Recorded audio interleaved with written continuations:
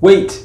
Don't go anywhere. If you're looking to skip through this video, then I made it a lot easier for you to do that. So don't just go skipping on your own. Look down in the description. I gave you a table of contents of every component of the engine. So just hang on, check that out. This is a multiple part video and this is part 2. If you want to see the other parts of this video, you can check the description or possibly, if it shows up, the playlist on the right. Let's get dirty.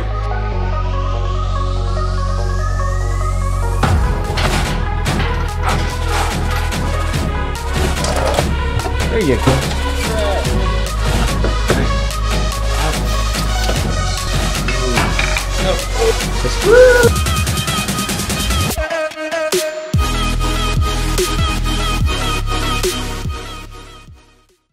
Now that we have successfully removed the head off of this engine block, we're going to take a look at how oil travels through it.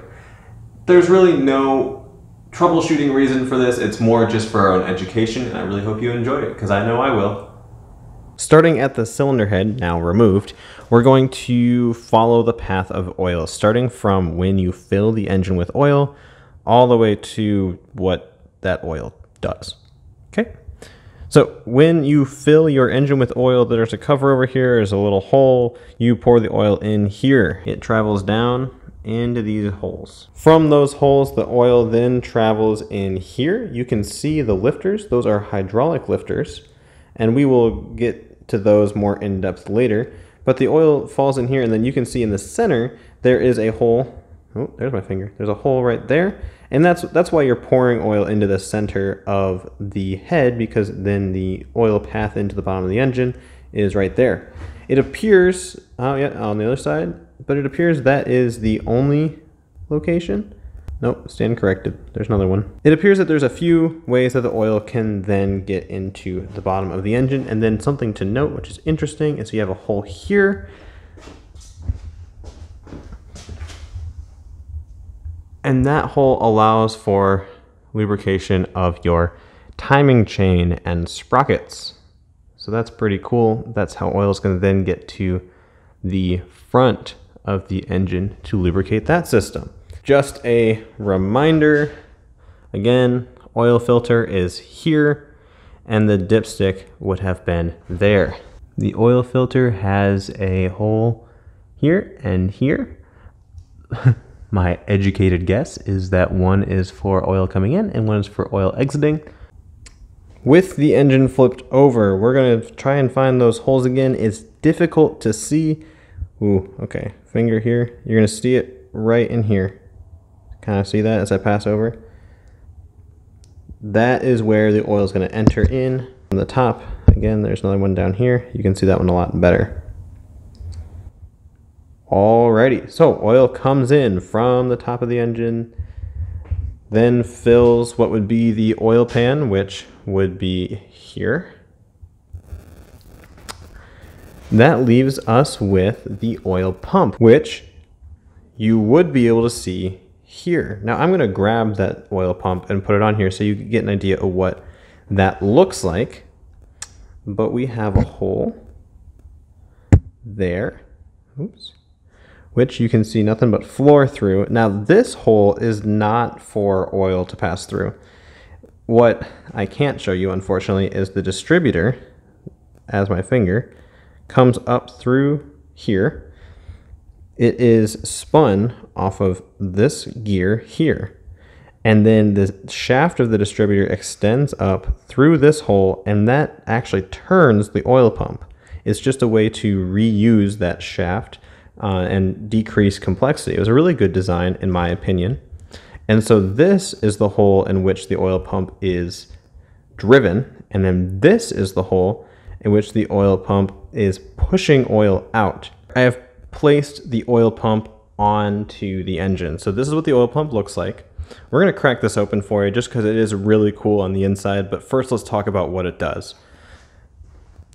So you can see there's a hole here, and on that hole is a pickup tube. The tube comes up and around, and that goes into the oil pan. Now, we originally started looking at this from the perspective of the oil being poured into the engine, but that's really not what's going on your daily drive, your daily routine is to start the engine from cold. And when the engine is sitting, all of the oil is sitting in the oil pan, which would be upside down at this point.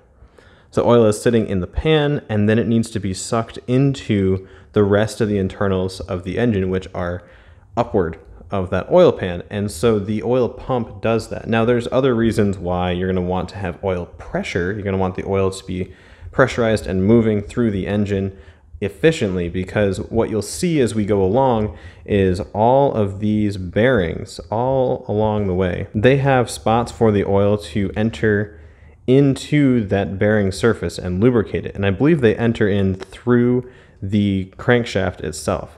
And you'll see that again later. You're going to see some holes in the crankshaft which are going to allow that oil to pass through it.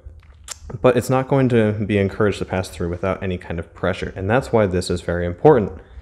This oil pump appeared to be in good shape because I had good oil pressure before I removed the engine. But in any situation when you're replacing engine, I learned it's good to replace the oil pump as well. And so we did that. In fact, one came with my remanufactured engine, which was nice. So you can see here, this is that shaft. So the end of the distributor kind of looks like a flathead screwdriver, and it goes into that shaft and then rotates it. And you can see there's some inner workings in there. Removing the cover of the oil pump reveals two little gear-like pieces, and you can see that between these gears there is a little tiny space for oil to ride. And so as these move, they're going to pull oil from one location and shove it into another one, not allowing it to go backwards. You can see it's sealed on either side, and there's a pocket for the oil to ride. We can then remove these little gears, which are not too dissimilar from a supercharger. Actually, supercharger internals, or a Whipple style supercharger, is very similar concept here. So we can remove this. We can remove this one. Again, there's the driver from your distributor. You can see that the oil comes in from one side and then exits through another side. We have a fun looking little pin dealio right there, and I'm not entirely sure what that's there for. I wonder if it's just supposed to get rid of any bubbles or something like that as the oil is going to pass over it. I don't really know. And this can be a little confusing. You can see that the oil will enter here, and I'm not going to show you on the camera, but it is quickly rerouted going that way. There's another hole that's been drilled going that way. And then, of course, the hole is drilled here, and so they intersect, allowing the oil to come up.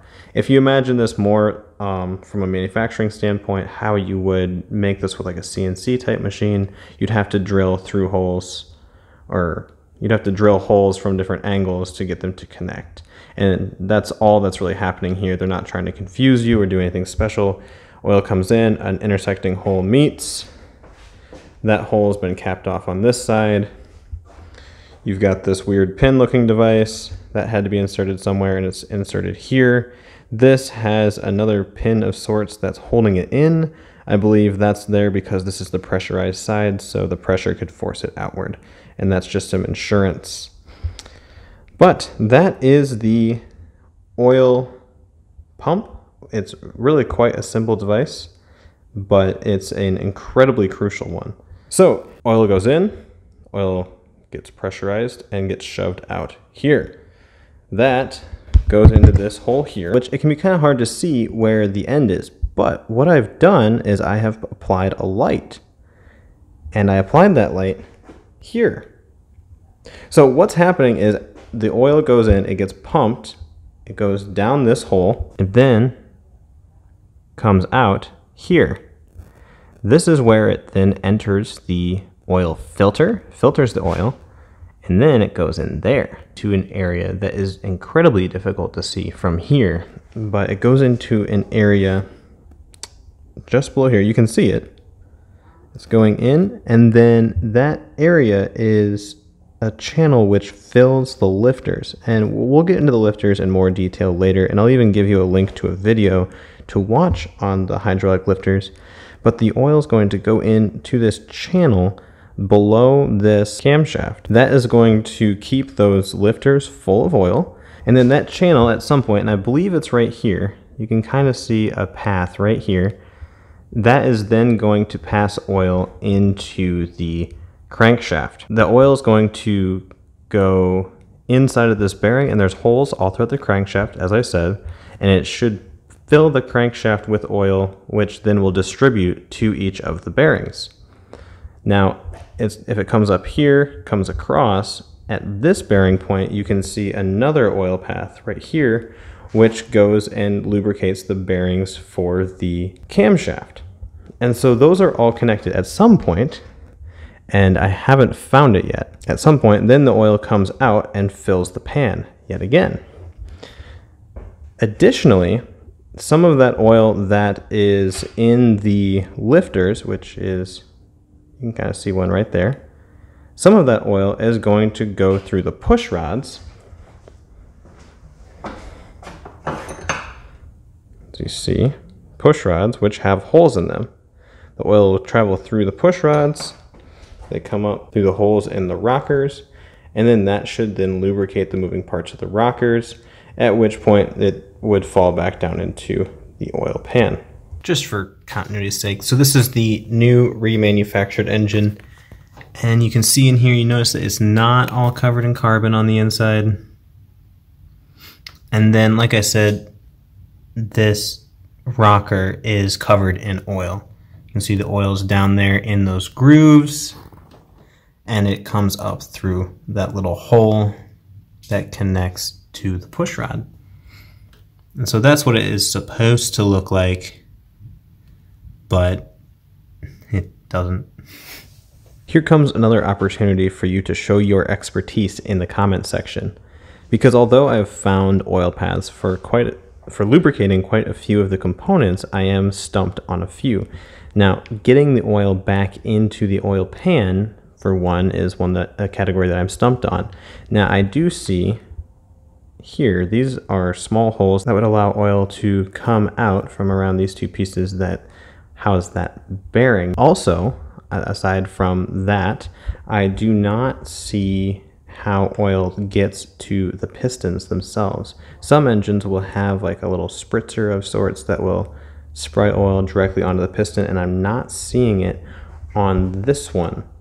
I also felt the top side of these features here to see if there was a hole, and there was not. So how oil gets onto the pistons is another mystery that you can help me solve. Hey guys, and thank you for watching part 2 of this engine teardown video. If you enjoyed this video, go ahead and hit the like button and leave a comment down below. Also, go ahead and hit that subscribe button because there's a heck of a lot more like this coming your way. And if you want to watch part 1 or the other parts of this video, you can do so in the description, or if you go to my channel page, you can see the playlist and watch all of them there.